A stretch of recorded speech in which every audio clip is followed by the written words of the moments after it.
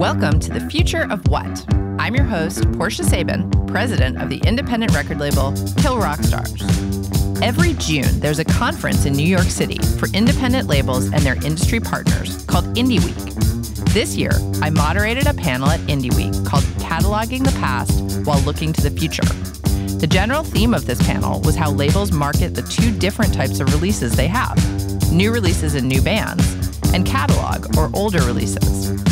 On this panel, I talked to people who work for labels with very impressive rosters that include artists like Paul McCartney, Joan Baez, Count Basie, Mac DeMarco, Dive, Perfect Pussy, The Rolling Stones, Sam Cooke, M83, and Depeche Mode. Can all these artists be marketed the same way? And how does it benefit a label to have a wide spectrum of artists? Find out now on The Future of What?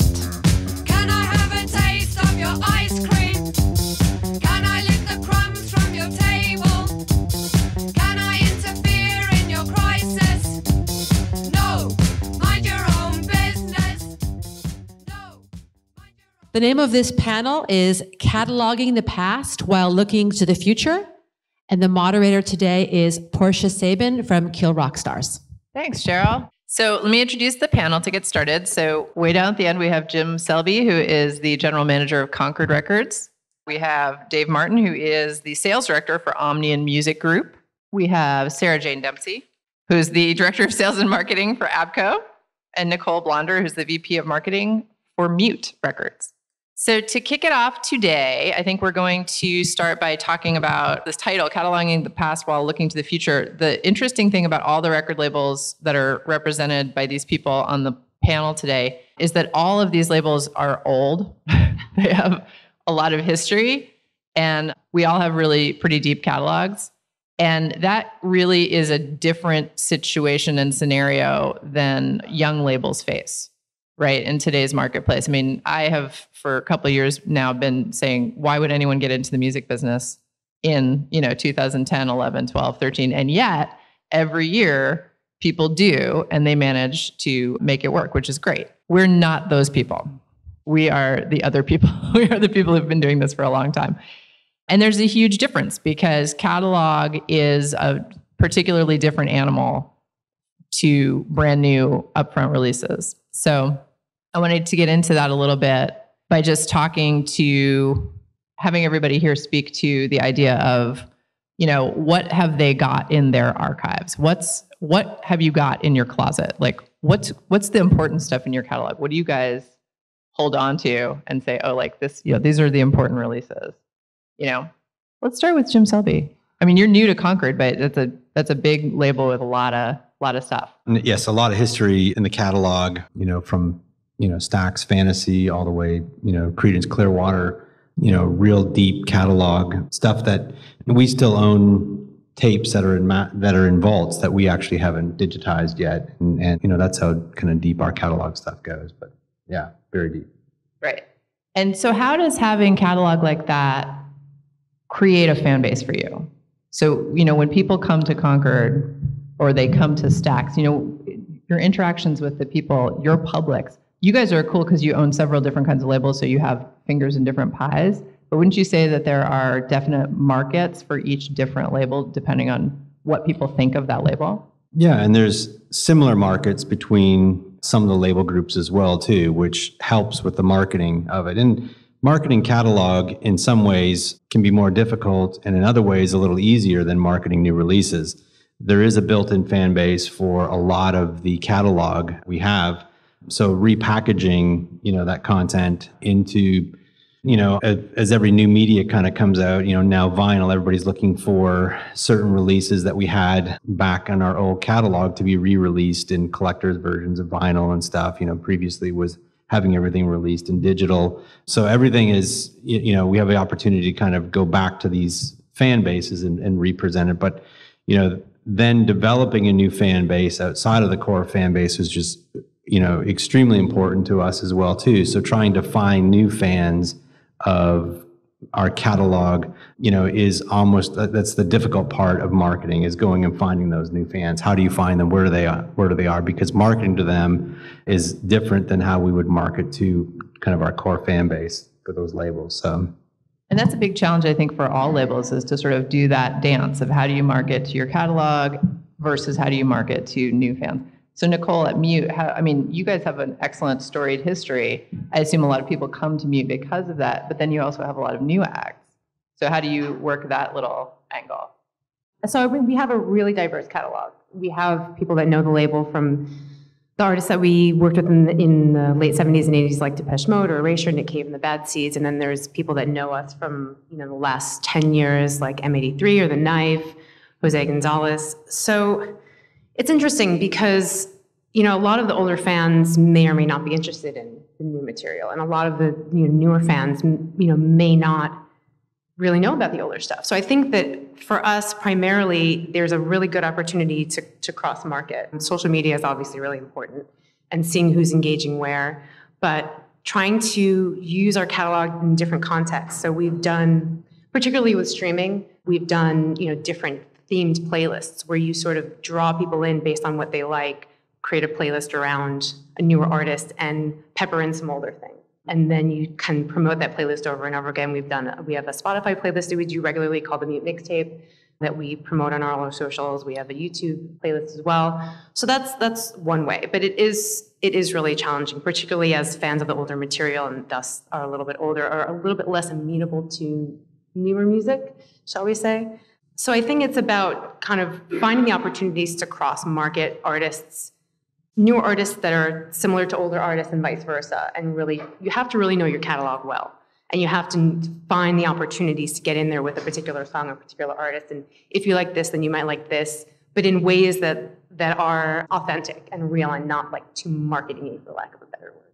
Dave, do you find a similar situation? Because you guys have like Flying Nuns catalog and... Yeah, for us, we have specific labels, and some of them are primarily catalog based, and then or like Captured Tracks, which is a mixture of new bands but with key reissues, maybe licensed catalog or things like that.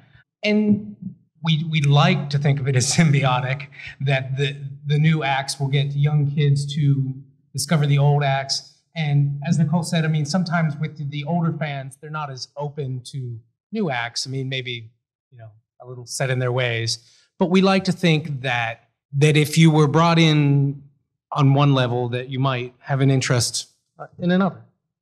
Yeah. What do you think, Sarah? Because you guys have some very inspirational older titles.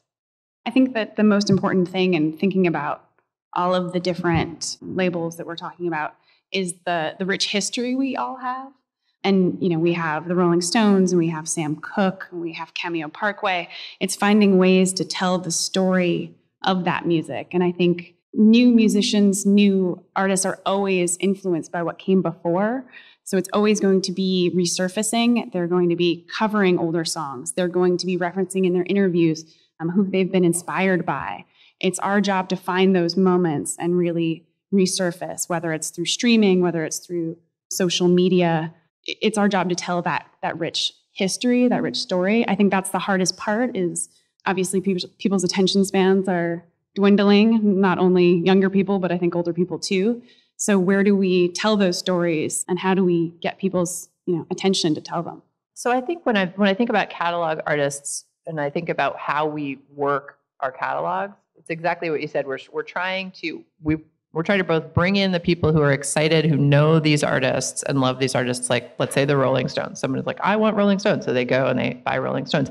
The question is, how do you then capture those people who are maybe really young and barely even know who the Rolling Stones are? How do you find those markets? And I thought it was interesting, Nicole said you guys do a Spotify playlist. So it's like you go to where the kids are, put your stuff there, and then say, maybe they'll notice this, maybe they'll like this. You definitely want to be on streaming. And I think it's great, like, the Beatles are finally on streaming. I was worried that there would be a whole generation of kids who just never got to hear it. And, you can talk about the business model of it, but I think just the exposure that this fantastic music should be available, this rich heritage, it's really the canon, Yeah, absolutely.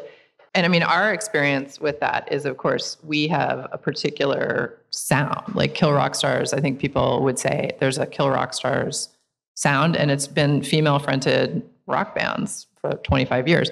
And it's funny because I feel like I've now decided that I will never put out another band that's just dudes ever again. So don't send me your demos. Don't want to see them. It's not going to work. Because it's like that's not actually what our fans are looking for. So I think it's a double-edged sword. It's great to know that you can sell certain things, but then on the other hand, it's like, well, I can't sell these other things. Do you guys ever have that experience where you're like, there's just something that's not going to work on our label? We might love it. For us, it's sort of hard to pinpoint what that is. I mean, there's definitive things that we don't have. Like, we don't really have hip hop or gospel or like, but we have things that sort of teeter on the edge of other genres. But, we don't have one kind of genre focus. For Mute, it's more of an aesthetic and a sort of vibe because we have really diverse catalogs. So, but it's just, like I said, I think it's just a feeling. And, we do attempt to market to a lot of different types of people, but it's all sort of kind of in the same realm of music fans and music lovers and people that are sort of interested in left field genre defying types of artists. Dave, do you guys have a different experience because you have multiple labels? Not so much, actually. I mean, we found that no matter what, I mean, if you look at, Flying Nun and Captured Tracks, although they're separated by many years, really, the fan base is kind of typical, maybe, or something. And we found that whenever we try to step too far outside of whatever genre has been put upon us, even though it might make perfect sense to us, that, it's pretty hard sometimes to just get that message across that, to us, it's like, it's great. Why don't people like it? Well, ask if you had any examples of that. I'm just curious. No, I don't. Okay. Jim, because like a group like Concord, that's a whole lot of labels, and I'm assuming each of them has their own A&R team. Yeah, we just wouldn't take any female rock artists. I'm kidding. With all the diverse label groups, this happens to us all the time. We know what our lanes are. We're pretty disciplined on our A&R, but things like urban and pop is not something that we just don't feel that we want to compete with, the majors and others that do that genre really well. So it's something that we kind of avoid. And we know where we do well in the rock, Americana, bluegrass, and we have great teams, great relationships there, and it's kind of our main lane and we stick in it. So have you guys ever swapped an artist? Like if, it comes into Rounder or something and all the like, time. Oh, we can't put this out, but you guys should check them out. All the time. Really? Yes, cool. That happens all the time. And the thing is, we have general A&R people too, so they're not dedicated to one specific label group. They're reviewing projects every day and would find a project that might work on Rounder, it might work on Concord, it might work on Fantasy. So yeah, we have kind of general A&R people that do that. So Jim McDermott, if you missed his keynote speech, he said something that I thought it really blew my mind because I hadn't thought about this in years, but it used to be that when you had an older release that had been around for years, you'd put it in the nice priced bin at the record store. It would be like, $8.99 for, something that's old.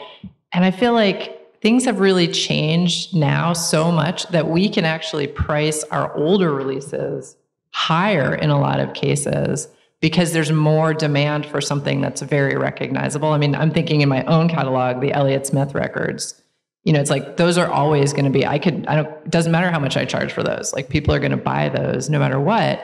And that's so interesting because that's a total shift in the business, in my humble opinion. Do you guys find a similar thing, or are there titles that you still have to put it in the nice price? I love to raise the price on everything. I think it depends on what the retailer that you're working with too. I think there's certain things that you price for velocity, that you price to move, that you price for Father's Day, that you price around, certain events. And then I think you're right that, there are things that are evergreen, that are collectible, that people know and love, front to back, that you can price more flexibly. But I also think, I remember growing up and going to Tower Records, and all the records that I wanted were always the $18.99 records, So I feel like there is, not that much has changed, maybe. You're nodding. Yeah, I mean, I think it's true. We have certain evergreen titles that, have done well for for us, whatever in the last 10 to 15 years, that we don't discount unless it's part of a larger push with maybe the artist's other titles that don't do so well, and we're trying to get an artist spotlight at what particular retailer, or because they're going on tour and we want to kind of push the whole artist's catalog as a whole, we would do it. But we've never really raised the price on things unless it's sort of like we're raising the price on all of our vinyl or all of our CDs, and then we would. But there's definitely titles that we don't have to put on sale, and they consistently sell week after week. Just because, like you said, people are going to want it, and they're always going to want it because it's past the threshold where it's sort of like in the general ether of music. And there's always somebody's birthday coming up, so you have to buy it for that person or whatever.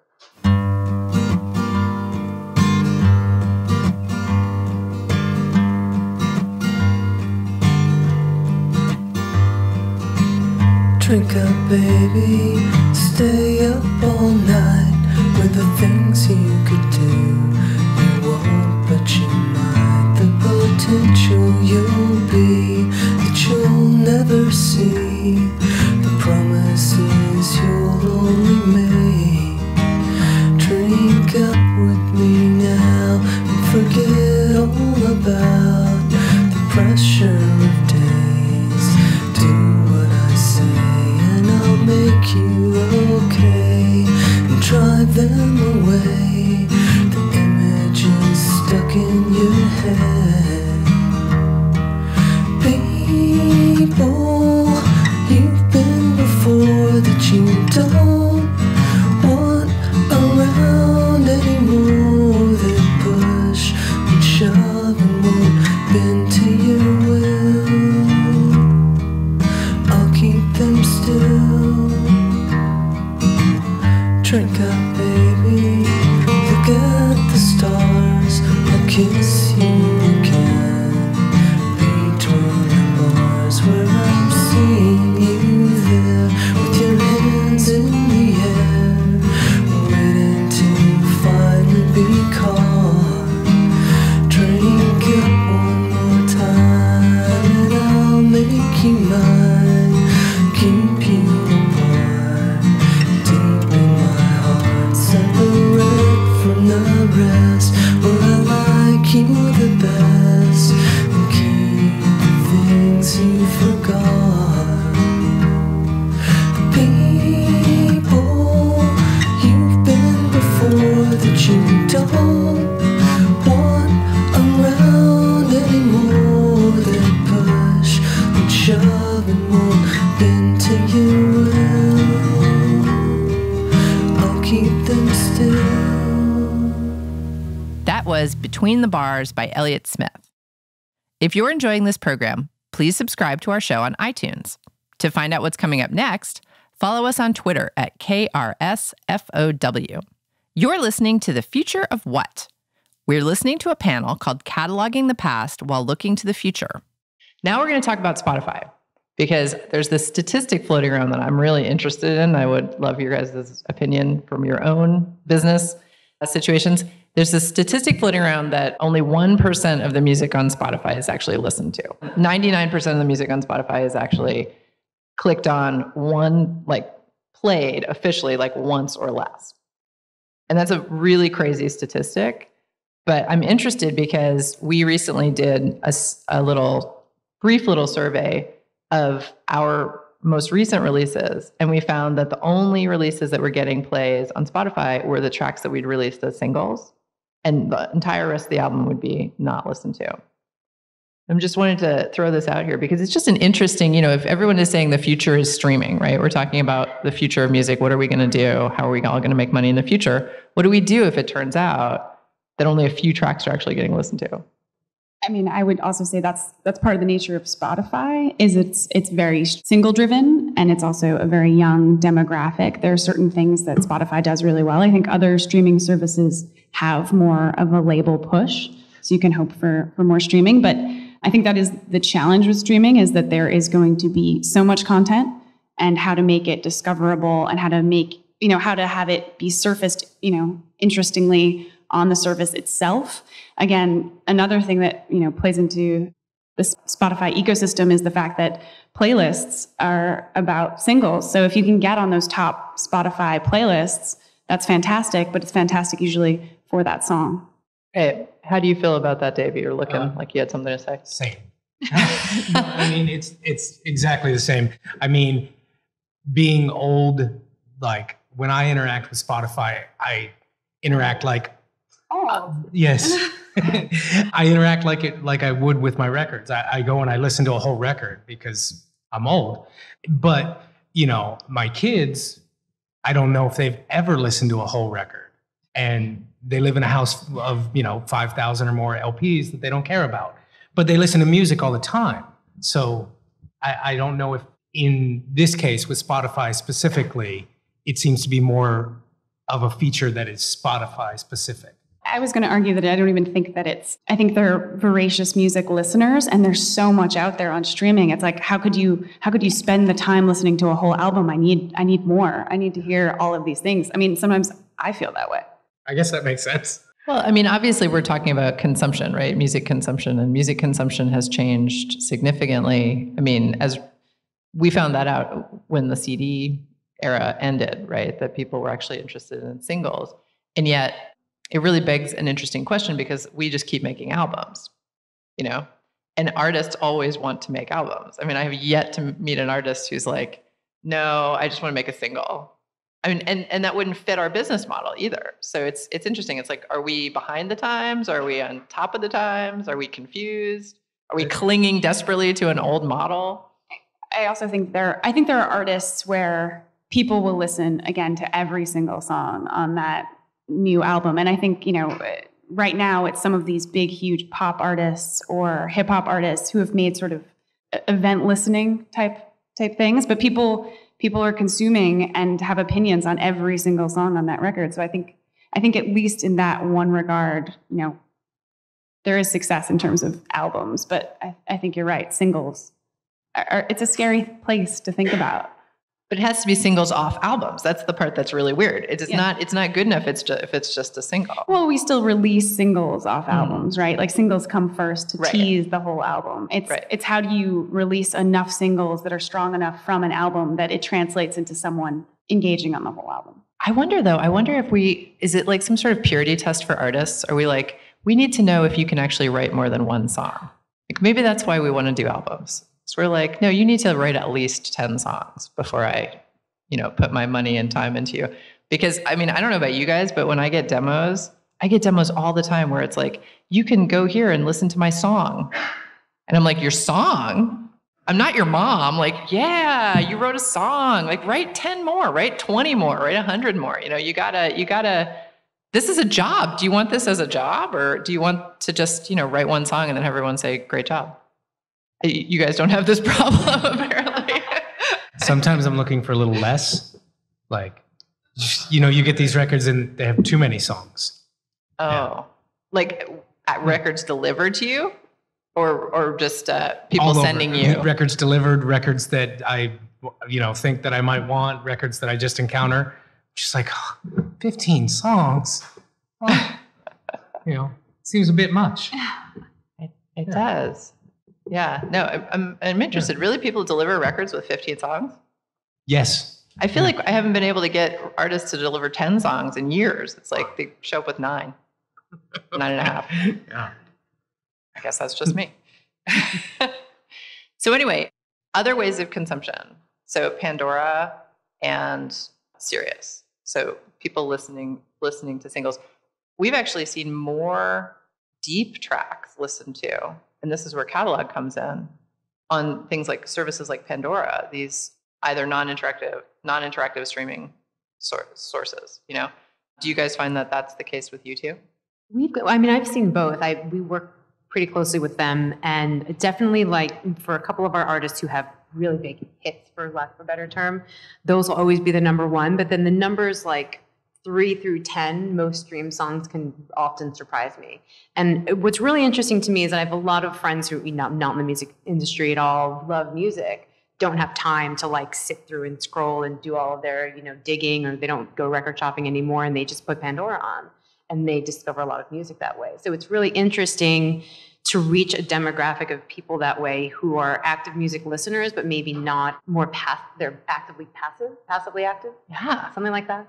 And because of their thumbs up, thumbs down system, it's a little bit more democratic in a way than like programmed radio. Mm-hmm. So I think those services can be really valuable from a discovery point of view as well for a certain type of music fan. Absolutely. So can we talk about Spotify playlist curation and pay to play as everyone is now concerned the majors are engaging in? I mean, I think it's smart that everyone has a playlisting strategy, and I think it's smart that the majors have each built their brand, right? They have very strong brands that Spotify has, showcases prominently. I don't know about pay to play. Obviously, there are people who got into the Spotify curation game early, who have huge followings and have done really well, but I hope that they are still like seeking to be editorial voices. I mean, and that's why they developed those followers in the first place. And I think it's actually, as someone who oversees the Spotify playlisting strategy for my own label, I think it is very hard to get insane number of followers. So I think they must have been doing something very well. I think it's harder to game the system than we think. But well, that's what I'm hoping, because it sort of still seems that way. I mean, we released a record this year and it's already gotten on 3 or 4 different Spotify playlists, and I don't have anyone doing your job. Maybe I can call you after this panel. But, I don't have someone doing that for me. It's just happened really organically. And that's nice for me to know that that's still possible. I think that's just like a fear out there in the industry that that's going to come down on our heads and we're suddenly going to have that avenue shut down to getting our music out into the world. Jim, what's been how do your group of labels interact with Spotify? It's obviously an extremely important service for us, and we do have people that are actively pursuing our tracks on Spotify, the key Spotify playlists. And I would say, though, for us, and this may not be for everybody in this room, but the Spotify owned playlists seem to be far more important than any other kind of playlist. Although it's good to get on some of these other social playlists and genre type playlists and stuff, but none of them seem to drive the amount of streams that we get when it's a Spotify official playlist, kind of the coveted ones for us. So Yeah, I mean, that's the same thing.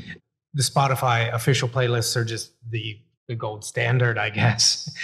But, for labels like ours, we're, obviously working, more in the margins, doing our own playlists, hoping to get included on others. And I mean, everything is fantastic in those terms. Once you've accepted Spotify, you hope to get placed as many places as you can, but that confused emoji is what I'm trying to go for. For those of you listening at home, the confused emoji. So do any of you guys do windowing? Because windowing is another technique that a lot of us, we do that all the time with Spotify, where we keep sales off, we keep albums off of Spotify for a period of time, like let's say a month after release date. And I think that's interesting for several reasons. One is it gives people a chance to buy the record in some format, and you can't just stream it, which, we feel like is not punitive. We feel like that's okay for our business model.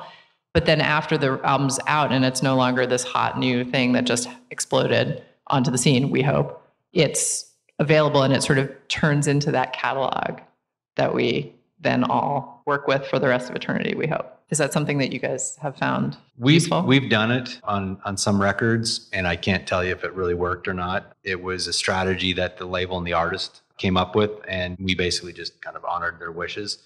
And we've done it we've done it the other way too, where we've actually issued exclusive streaming to one streaming partner. And again, I can't tell you if it was, more successful than launching it to everyone. Not everybody's Taylor Swift and can do that kind of, and have that kind of success. Did it drive more sales? I think in some ways it drove more of our D2C sales, because there were some interesting collections that we had done, or some interesting bundles that we had done that were on D2C that seemed to exceed our expectations on what we would have sold. But was it a huge success? I don't know. It's too hard to tell. I mean, we've done some of it, and sometimes, with our soundtracks, we don't necessarily have streaming rights, say, or maybe it's thinking about windowing. I mean, I think windowing is interesting for the industry, and I think most often it's been used by these superstars. And I think you're right. When you use it on a smaller scale, how can you tell if it's successful or not? But for me, it's important to make our releases available on streaming, because I think there is a whole set of customer who uses streaming to know what they would want to then purchase, to know what they might want then to buy the vinyl on. So I want to make sure it's available for them too, because I think there is a lot of discovery there. But I think there are probably interesting ways to use streaming, and whether it's teasing it on YouTube or, there's a whole world of streaming, outside of Spotify. I think it's good for the music industry to experiment that way. And I don't know if the answer is, exclusives or windowing, but I think it's good to try all avenues.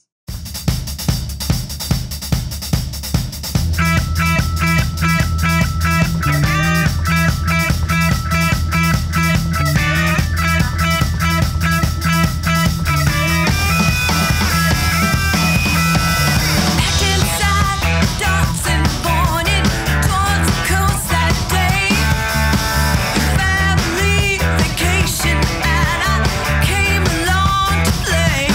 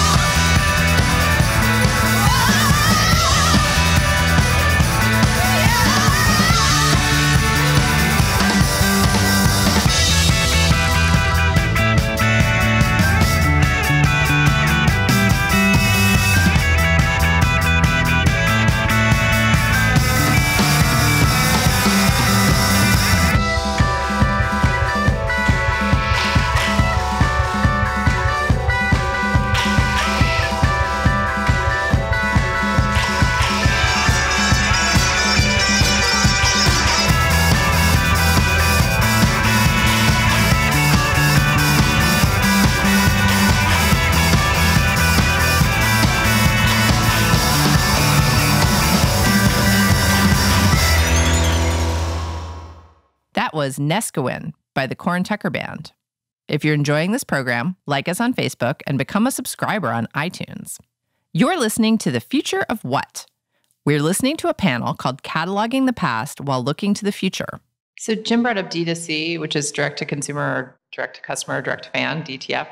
And that's become a huge thing in recent years for most labels. Would you guys agree that that's Absolutely a big deal for you? Yeah, I mean, it's growing slowly, but it's become, I think, more important for our artists, primarily as they kind of focus on their own ecosystem and sort of the fan experience and what the fan will buy and what they want and sort of the connection between the artist and the fan. We've sort of recently relaunched our label, D2C, and it's just sort of getting off the ground now. And we're trying to experiment with different things. So that's just kind of growing. But I think for the artist, and as the sort of that relationship becomes more and more important with social media, of course, involved.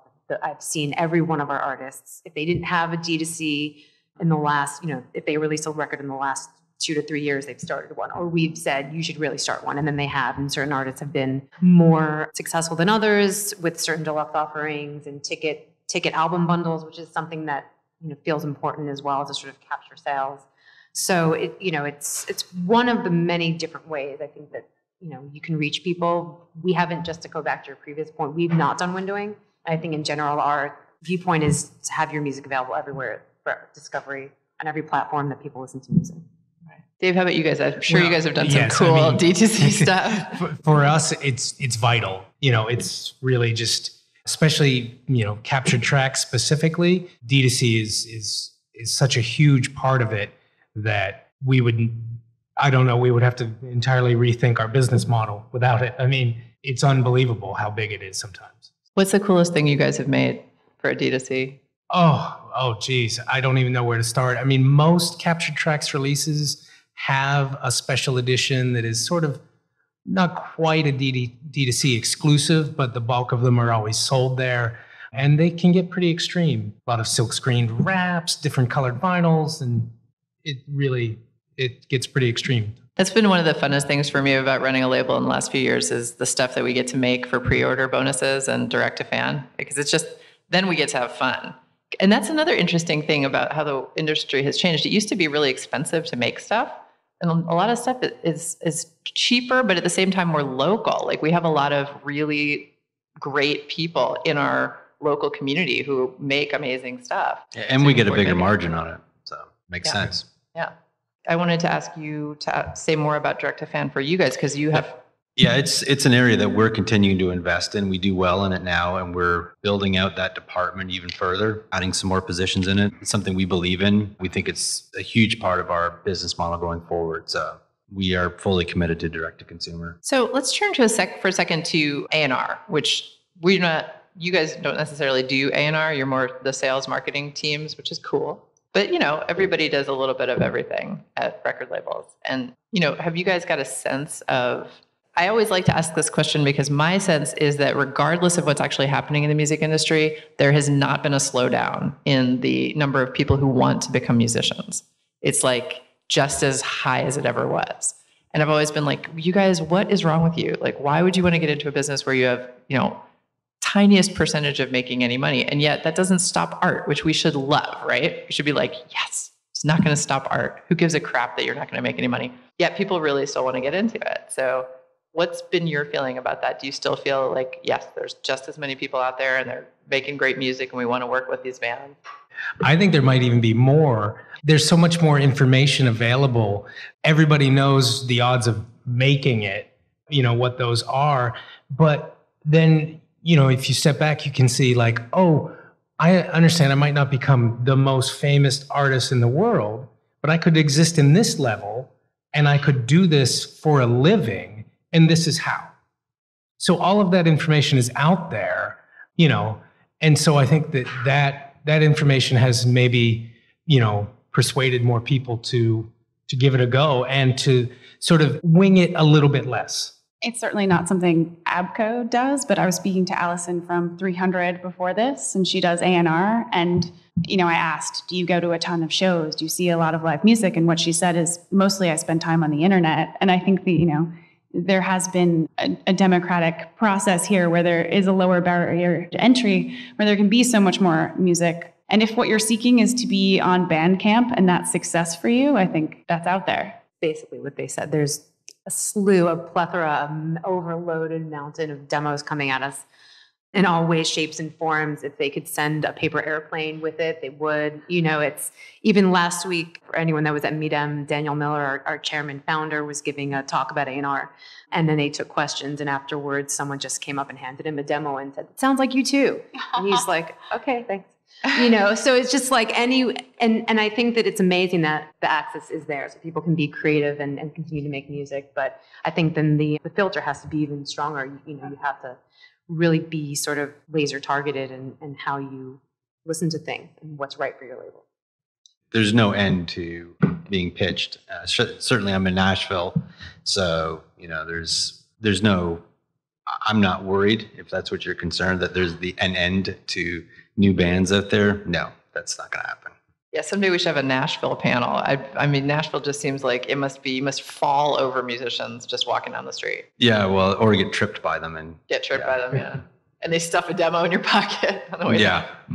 Have you brought a catalog artist to a new market? I think actually we had a really nice campaign with Can several years ago. They had literally found some lost tapes in the mattress warehouse, wherever they used to record stuff. And we were able to put together a new release of old material called The Lost Tapes that we did a deluxe vinyl, limited edition vinyl package on. And then following that, we had the reissue of their catalog on vinyl for the first time in, I don't know how many years, 30 years. And then we were able to release the Lost Tapes on CD after that. And even though Can is definitely sort of an evergreen artist just because they're sort of at the forefront of electronic music, etc., a lot of modern music fans didn't know them, or they knew one song, or they knew a song but they didn't know it was them, or they heard it sampled in a hip-hop song or what have you. So they're definitely a really good example of catalog artists for us that does really strong business. And the individual members are still active, but as a band, they're not making new music. So that was a good success for us. Yeah, I meant to ask you guys, what have reissues meant for your labels? I know you guys actually own a reissue label that specifically does reissues. Yeah, I mean, we have a reissue label, and then, you know, obviously Flying Nun is, you know, most of the records that we partner with them on are all reissues as well.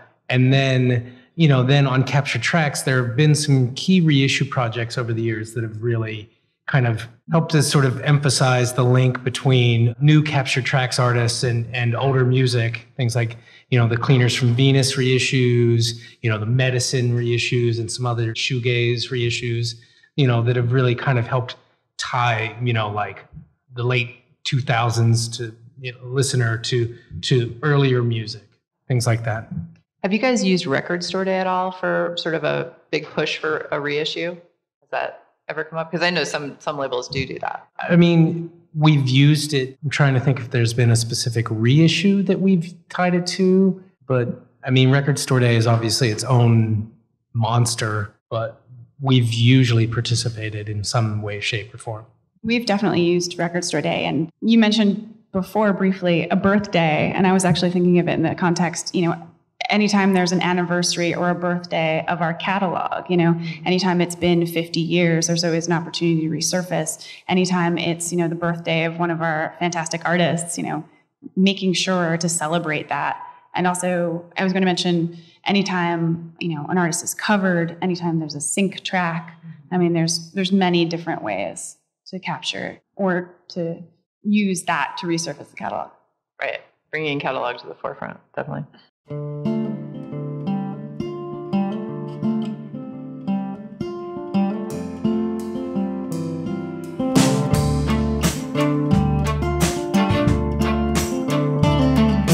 Cold weather comes with the night.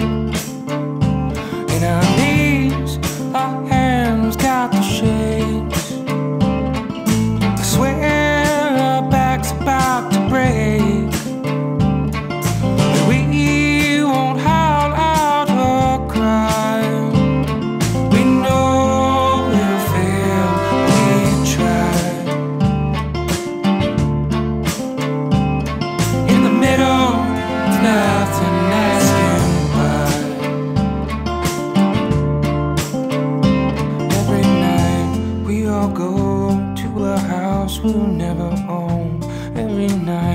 We are tired, we've been worked to the bone. But nearly every day we earn a lower wage. So tell you what we're made of, or we just what we're paid. It's a hard country we made. Here we are, far beyond our means, learning how to trade love for things. There's a debt we can't pay. What kind of lives live this way? They see our hand they raise, telling us the way out is to pray.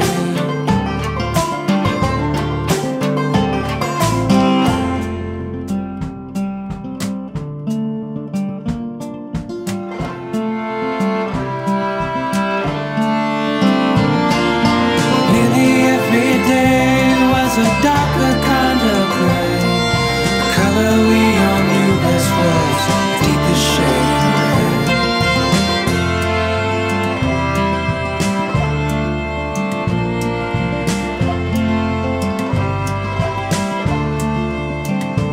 Every night we all go to a house we will never own.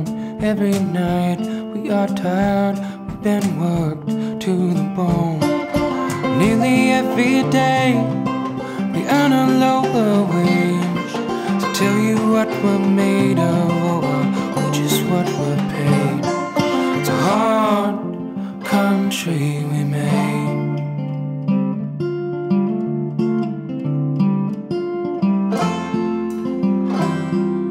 We won't howl out or cry. No, we'll fail, but we try. What kind of lives live this way?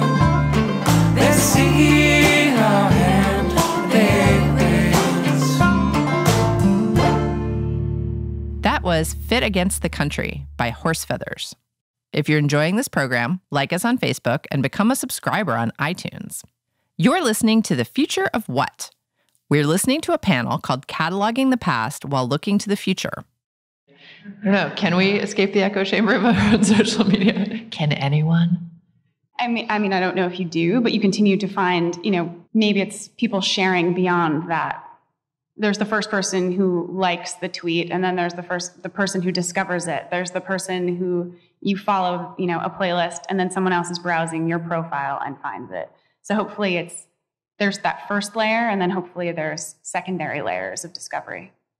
And then also through the artists that are on it, if they're willing to share it themselves, and then if they're included on it, and then their fans can get exposed to other. Yeah, definitely the artist is the biggest advocate. Yeah, right? I mean, it's a little bit like second layer echo chamber, maybe. But I think what Sarah said is sort of right on, that the sort of magic of social media and the web and the connections that it creates, you don't know where things are going to go. And so even though you think you're just promoting to your own following, you're actually promoting to all of their connections as well at the same time. And it's sort of, those are all potential fans and customers all the time. And so incentivizing fans to share your, Facebook posts, tweets, Tumblr, Instagrams, incentivizing people to share beyond to their network and, thus reaching those people directly is sort of a first step that we do.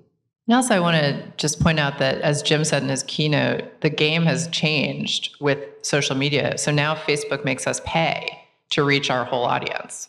Whereas once you were just shooting it out and it went to everybody, now you have to pay to boost your post to reach part of your audience. I mean, it's changed considerably, and I think we're all looking for ways to get out of that wormhole because it's actually now costing us money. The other thing also, just to say, Portia, is that when you do pay, you actually can target people that are not in your fan base.